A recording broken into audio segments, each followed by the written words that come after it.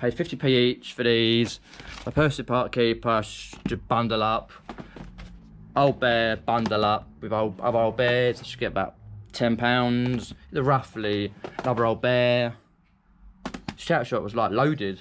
Winnie the Pooh, bundle. Then you've got, like, for example, Thomas Tank Engine. Some bees do well, Thomas Tank Engines, £10–15 on that. Bundle, Tots TV. I've got some Tots TV to bundle. Brum's always a good one to have. It's a bit of wear there, so that'll mark it down a lot. Just could swap it out. Boulder Builder bundle for Bob.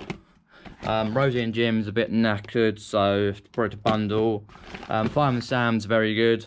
I should get quite good money. Noddy, probably bundle. Others. Sooty and probably about £5–10. Then you've got children's TV favourites. They can go really well, like £15 to £20 vet bows. Children's TV favourites.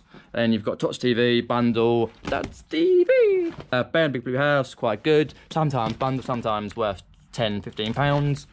Then you've got Animals Farm Wood. I've got that on already, I think, like 15 quid.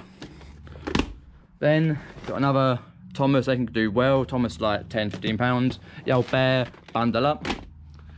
Then I've got Littlest Old Bear, bundle up with Old Bears.